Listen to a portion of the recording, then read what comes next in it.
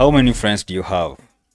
And ever notice that the people you come in contact with that transforms your life from a negative to positive or positive to negative?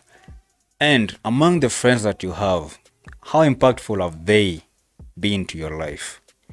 So today we are jumping into this topic about the altar called man. We have two altars, the evil altar and the righteous or holy altars.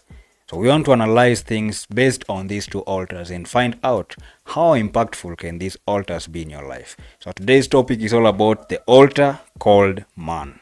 So the men around your life are moving altars.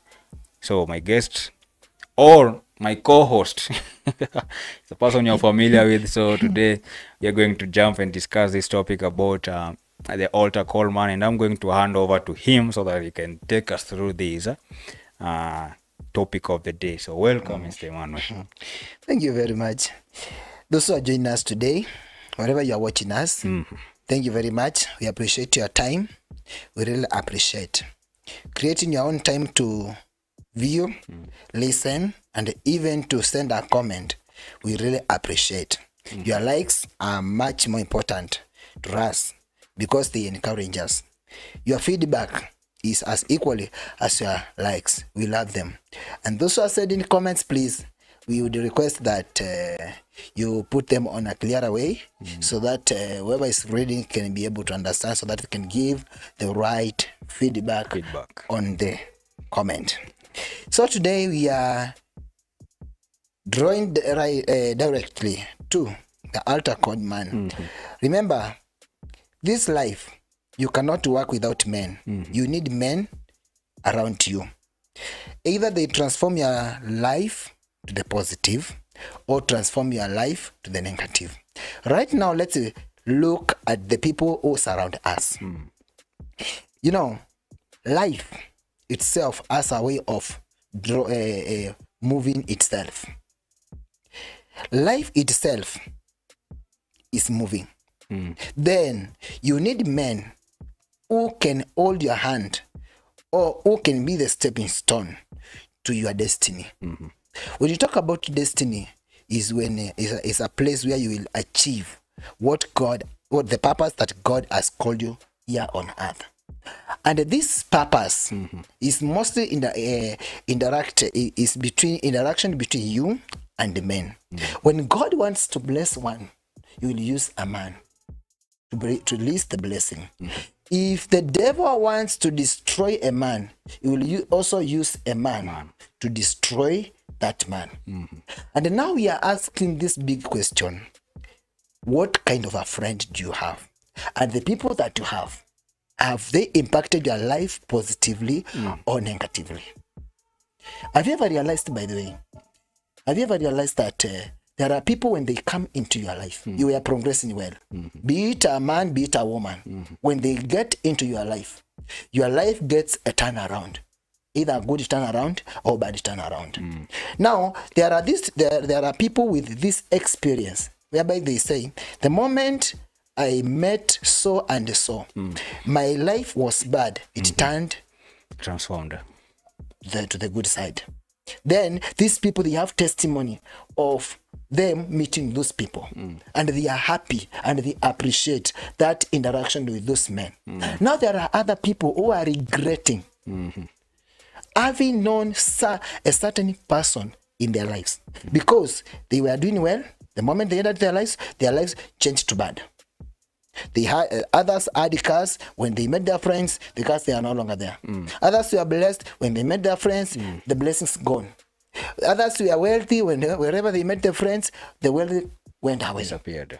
So it is very key for us to look around, measure the kind of people that we live with. How do we measure these people? The measure of the people is not according to their appearance. No. The measure of the people is about what they carry inside them. What they carry inside them, we call the spirit. And the spirit that one bears determines the outcome of whatever will be released from that man. Remember, Jesus said, there is no corrupt tree that can give forth a good fruit. Good fruit. Yeah. Even you come today, we have gone to the era of what do we call them? What this the trees that they need to Weeds, herbs. this you take a tree, you take an avocado plus another avocado, you create another breed. Or graft. Exactly. We are in this era of grafting. Even if you try to graft, you try to graft one plus another one to make another something which is different from the two. You create something. Now, when we talk about a spirit, you yourself, you have a spirit inside you. Then, when you meet with a friend, you join your spirit with another spirit. Then, if these spirits are not compatible, then the outcome will be a negative thing or an effect, something, an effect. Remember, two cannot work together unless they agree. And this agreement is what brings out the output. So now, when you talk about this man, there is a person who you meet when you had nothing. But when you come together and join hands together, you start progressing. I've seen such kind of people. Yeah. Have you seen such? Quite a number. Exactly. A lot of. So these people, they carry a certain spirit inside them. What you might be lacking might not be money, might be the spirit of prosperity, what you are lacking. But when you meet with someone with the spirit of prosperity and you all add together, then it means that the spirit of prosperity from this man will be transferred to you because you share the same spirit. So you have to agree.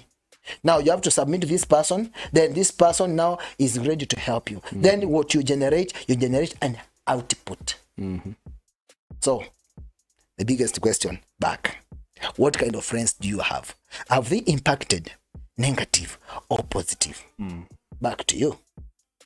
Yes, as you have earlier mentioned that the effect that a person will give to your life is basically based on the spirit behind the person.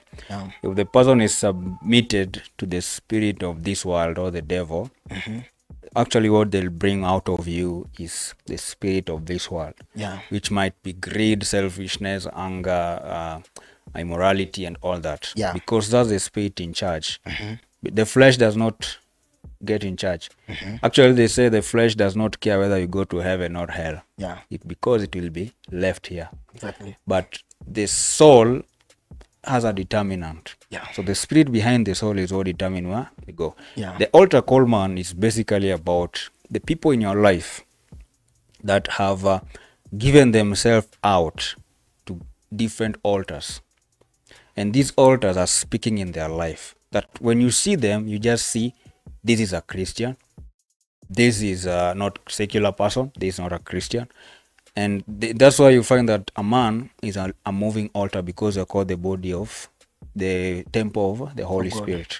So if I carry Holy Spirit, I will always radiate the power of the Holy Spirit to people around me. If your friends have that power of Holy Spirit around their life, they radiate it towards you. And that's why an unbeliever will be transformed to a believer when they meet a believer. Not as the same person in the same world they are in. Exactly. And so this a power that is in a man. And a man that's subject under a man gets what it's in that man. The power of contact. The what do you call it? Anointing of association. So there are men who can speak things into your life and they become. Because they themselves have dwelt in that secret place to have that encounter. Good example like Moses, when he came from God, he was an altar from God. So he had the power of God in him. And that's why he could decree and it becomes. So the people will speak good things in your life and it just happens. Somebody will tell you are getting out of here and you're going to get this, and this. An altar is subject to an altar. So the altar that is under God will subject the spirit of God. An altar that is under the devil is subject to the spirit of the devil. And that will be in charge. So you don't just see people influencing you and you react in line to that, because your spirit is already a captive to theirs. So if a man is walking in the altar of God, they will always radiate the things of God. And that's why when you're asking you, how have this friend impacted your life? It's all about the result, the fruit that they radiate. Exactly. Are they the same people who will pray for you, bring you closer to God, or bless you? Are they the same people who will bring you to a club environment, get you drunk, confused, get you all molested, or get involved in vices that will regret later? Those are fruits. Yeah. So an altar call man, you have to understand that each and every man walking under the sun is an altar, and that's why the spirit lives in them. The spirit does not live in the air; it lives in an altar. Yeah. So as much as you are an moving temples, we carry altars. So the altars you have given power in our life is the one that speaks. Okay. Wow. So basically, you yourself, you are the determining factor on the life that you live. Then those who surround you, or those that you relate with, now they matter on the other hand, whether you will continue to grow up or you grow down. And remember, when God wants to use you, He will ensure that you are fully equipped. And when you are fully equipped, He will ensure that your life is transforming another person's life. That's where God mostly will give you a testimony. A testimony is after a trial and a test. Then now you come out a victorious. Then God will use your victory to connect you to another person who is passing through a challenge, for you to equip that person to see the victory that God has done to your life into their lives. So in other words, God will give you the power to ensure that every word that you speak to another person, it impacts the person. Why? Reason being that if that word does not impact a person's life, then it's a void word. And remember, I've seen so many people who have failed, not because they were supposed to fail, but because of associating themselves wrongly. The wrong people. Remember, today, if you come out from a good altar, then you go to an evil altar. That is, from godly altar, you go to devil's altar. That is evil altar. Then you try to mix the two. You are the one who will suffer, because you'll suffer in between.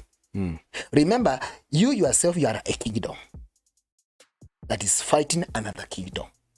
Then your victory is in your kingdom through whoever gives you that power to win.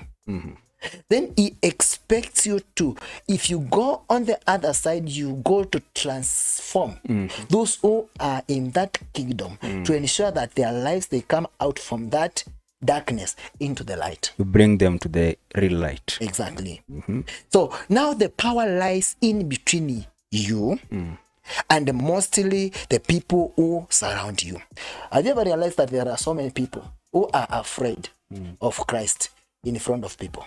Definitely. They feel shame, and they'll not accept who Christ is, because they are in an altar that is suppressing that presence, suppressing that name, because how they're looking at you, it makes you feel like, no, this is not the right place. If your spirit will ever tell you this is not the right place, it means you're in another altar that is not the true altar. Exactly. And that's why altars speak to altars.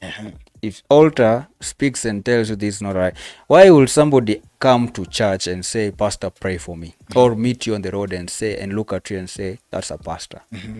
Because that altar is established. Exactly. It's visible. It's open. And somebody will just look at you and say, hey, when you leave you, because that altar, it's visible. Every kingdom knows how to modify their altars. Exactly. So if your kingdom, the devil's kingdom, knows how to modify you, if you're a good guy with good face, God created image, beautiful, handsome, and then the devil comes and now modifies that altar to his liking. Bad boy, the word they like using, beachy girl, the word bad girl. So you appear as the altar of badness, the altar of fear, the altar of a rough guy, where God wants you to be peaceful, radiating the glory. But the devil wants you to radiate fear in the eyes of men. So the devil will always create you as an altar of him. And Jesus will also create you as an altar of him. And that's why the people, Christian will always come to you with a peace-looking body. Yeah. And the people from this other side will come with the bad boy, bad girl looking body, because that's how the altar is defined. So if you are an innocent person and you join yourself to that group, you will automatically become One. that altar, Yeah. aligned to that altar of that person. Yeah. And if you're aligned to this other altar, become. But talking about altar, because altar is where we bring our needs, our requests, and we get answers. People have dedicated themselves to be altars. Like somebody will say, for me, my life will be an altar. Whoever I shall meet in my life, I will never live their life the same again. I want the name of the Lord to be seen in their life as transformed.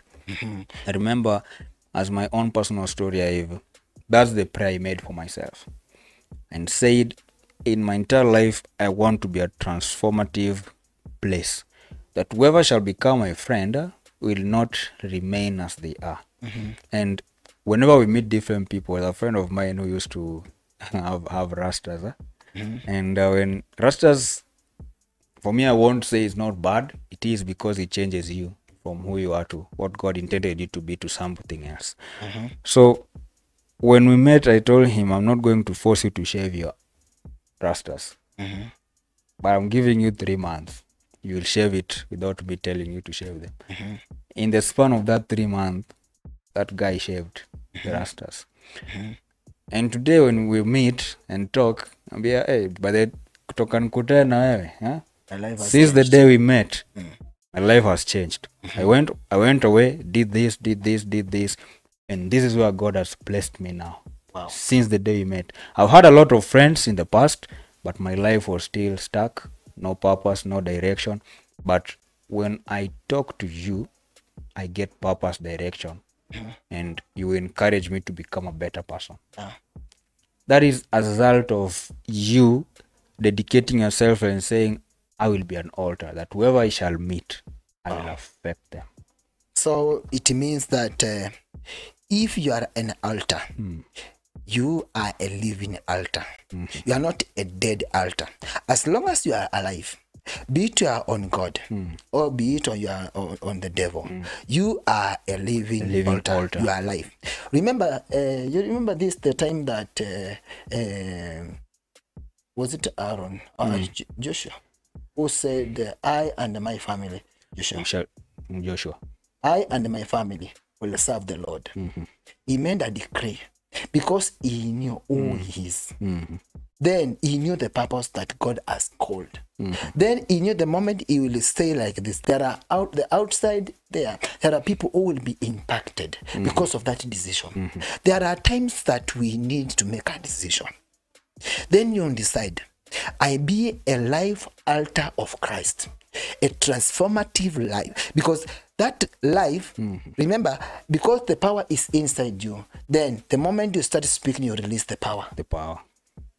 Right now we are here doing the discussion, but anyone who is sick and is watching this video, the moment you start now praying and release the grace of God and the power of God, the power of God will touch that person, because we are a live altar. And now God is using this altar called man to show forth his power and his greatness. So it means that when you are on evil altar, the devil will use you to show his manifest of his works. Father his agendas. When you are on God, God will use you because you are a living altar now to show forth the light and bring life to other people. Automatic. Exactly. Automatic. But when you are in Christ and you are a dormant, because there are people that you meet, but instead of progressing, you are not progressing, you are not retrogressing. You are not progressing and you are not retrogressing. Yes. You are just there. Stagnant. Yani, there too. The things are things seem to be moving on. But the moment you sit down and start now checking around your life, now you see, I've never made any progress here. I've not gone back and I've not made any progress. You're just there. No, so it means that you are somewhere in between a stagnation whereby you are not moving forward and you are not going backward. So now it is the power inside you is the power is there, but now it cannot work because it has not been given the direction to work. Expression. Yeah. It happens because, you know, in the world there's two spirit. You can say two, the progress and non-progressing. Yeah. And there's a Western spirit.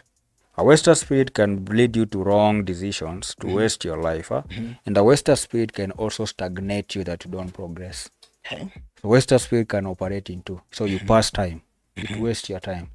And spirit of progress will always go with time. Yeah. Because it will always show you what next. It will always ask you what next. We are here, thank the Lord, what next? Yeah. But the spirit of Western will come in form of friends who will want to use your money to maybe let's go to club and drink, let's go have party, let's go do this. That's a Western spirit. Another one, another Western spirit is a spirit of stagnation. It will make you not to progress in whatever. You will always see everything is okay. So I think there are so many people outside there who are going through this. Yeah. Okay, you have people, but all they do is to benefit from you. What you can look, if you want to analyze your life very well to understand who are affecting you, if you have so many friends in your life, the chances are you have the biggest percent of wasters around your life. Exactly. If you have fewer friends, these are people who are motivated to grow, because growth does not carry a lot of people. Too many opinions destroys direction. Yeah. But a few concentrated opinions and ideas build a strong path. Sure. That's why people with vision and direction in life have 2 to 3 friends, people close to them. The rest are just the community, but not the inner circle. People who have progress, you will not find them with more than a mark of 4 friends. These are the 4 stretcher bearers. One who will call one in matters family, call one matters business, call one in matters faith, call one in matters leadership. These are the stretcher bearers. But if those 4 pillars are not catered for, you'll find somebody with a Western spirit of Western looking for you. Will give you so many friends that will make your life seem comfortable and okay. Whereas you're going backwards or staying the same. Are these people the people that they are just there not because they are friends? They are there because of what they gain. They are on a mission. Actually, they don't know what they are doing there. If they were really asked, what do you do with Emmanuel? Or what do you do with Kevin? They'll say, he's just a person. Ni jamaa tu hapo hivyo tunakuanga tu naye kupitisha time. Ni rafiki tu akupitisha tu masaa. Kupitisha time. Ndio anajua tu kuongelea na watu, lakini there's nothing tangible going on between the friendship, because friendship builds each other. That's why people say good friend is one who stick closer than a brother, because brothers will always want family to grow. So if a friend comes that is not part of a brother, he will not want you to grow, because there's nothing you're fighting, running towards. Wow. So these people, they matter a lot in one's life. And as we come to maybe to the end of the podcast, I would like to make this request. Have you ever asked yourself, how many people can be available when you are in a problem? Anyone who can never avail themselves when you have a problem, they are no of importance in your life. Reason why? Those who are around you, because of what they gain, the moment they stop gaining from you, they will go. And it is my prayer, and I know that I'm speaking to someone, it is my prayer that you realize the people who surround you. Know the kind of people and the kind of spirit they carry that surround you.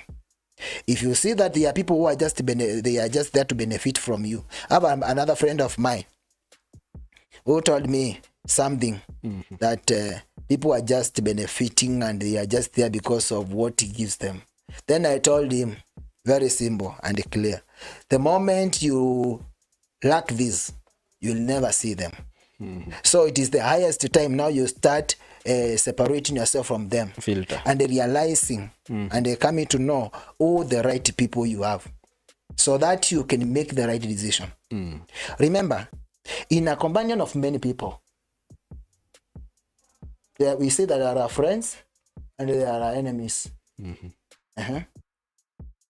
But there are people who are close to you. In a family, a company, you are all there because you are working, not because of friendship, neither enmity. No, it's because you are working.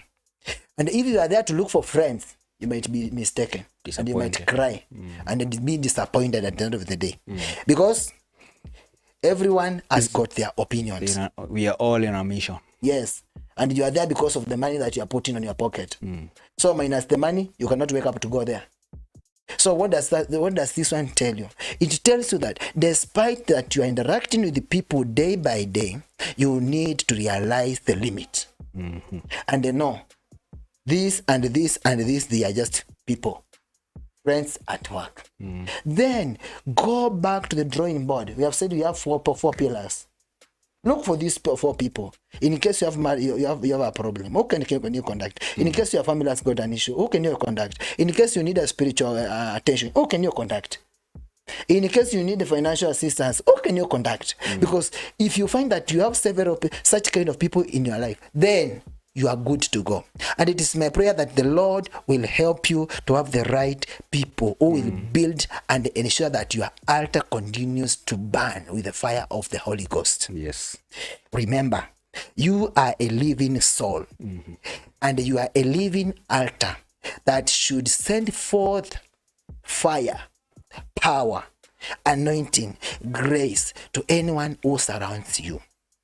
So be careful. If you have those people, please just separate yourself and ensure that you be the best friend you can ever be, you can ever have, is Jesus.